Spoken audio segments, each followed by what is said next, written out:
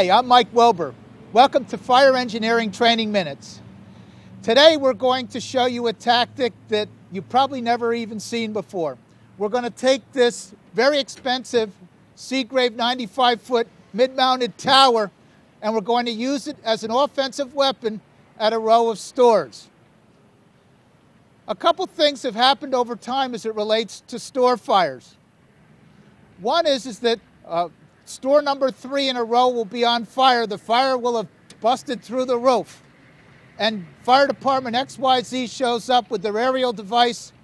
They deploy it. They push the fire down through the roof of store number 3, and they proceed to push the fire throughout the whole row of stores and burn the whole row of stores down. It's not much of a stretch. You can look in any of the fire magazines, Fire Engineering. You can look on the websites and see pictures of this kind of tactical debacle happening all the time. We have a better way, we think. If you recall from your firefighter training early on, you were probably taught about ventilation in general, in particular a tactic that we call a trench cut. For myself personally in my career, I've been involved in about 20 trench cuts. Unfortunately, only 2 of them actually worked. In most cases, the fire would get a headway. By the time we got enough resources and equipment and people on the roof and started to commence with the work and got the trench actually pulled, the fire would be 3 stores past where we were trying to make this defensive hold, and it ended up, again, burning most of the stores down. So I think we found a better way here. We can use this aerial scope, we can use it as an offensive weapon. As you can see, we have the nozzle position here so that we can drive the water deep into the cockloft.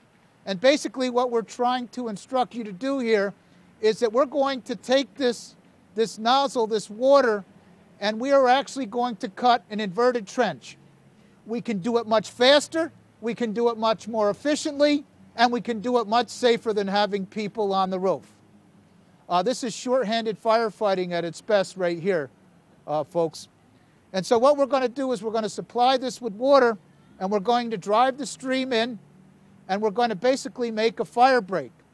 And then we can actually take the stream, and we'll be able to push the fire back on itself, and rather than burning a whole row of stores down, we'll be able to take a fire in, say, store number 3. We'll skip a couple of stores.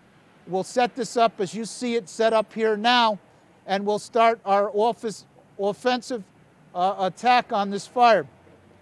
One of the things that are key to this is the fact that you need to have a set of stacked tips rather than a combination or a fog-type nozzle. This action, this tactic requires that we have the full reach and penetration of the stream. And quite frankly, as it relates to tower ladder operations or aerial tower operations, it really requires a set of stacked tips for safety's sake. Because you see, if you don't have a set of stacked tips like this, and you're not getting the reach and penetration of the stream, firefighters in the bucket may actually wander into the collapse zone of the building based on the fact that we're not getting that reach and penetration of the stream, and we're trying to get way too close.